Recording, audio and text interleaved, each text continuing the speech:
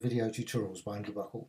In this tutorial for Illustrator CC 2015.2, I'm going to show you the ellipse tool and the new live shape feature and pie slice, and how to use it with a live effect transform in this case.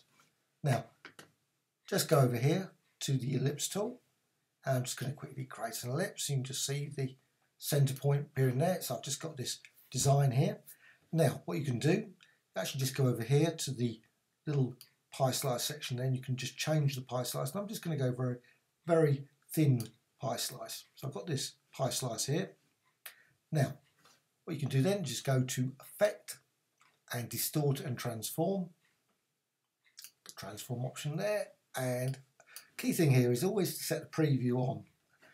Unfortunately, it's not a sticky feature, so we'll always just go back to being not on, which is slightly frustrating. I wish it was actually a sticky feature, but right. You can set the center of rotation. You can obviously just put that, or reference point, whatever you want to call it, rotation center. Just change that. Also, you can change the angle, and I'm just going to go for 5, and you can just see it move around there. You just see it, obviously center there, but just change it there. You can just see it rotate around that.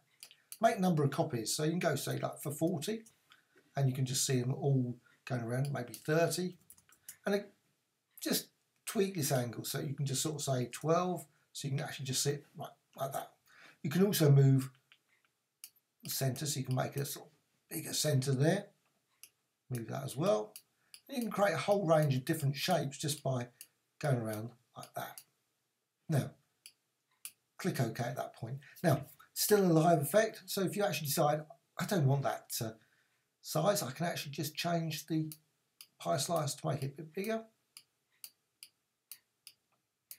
So it's still live, and if you decide again you want to change the, just go over here, click on the appearance palette, just click the transform option there, and then you can change the angles. You can just go, key thing, put the preview again, like I say, it's not sticky unfortunately, it just decides to lose that, so you can move that around, and you can obviously change that, change the, where it goes there, the center, so you can just go for that one there, another option. Just again change the angle, and you got that. Right, simple as that. Just quickly click OK, and you've got an instant sort of zoom dramatic effect in Illustrator. I hope you found this of interest.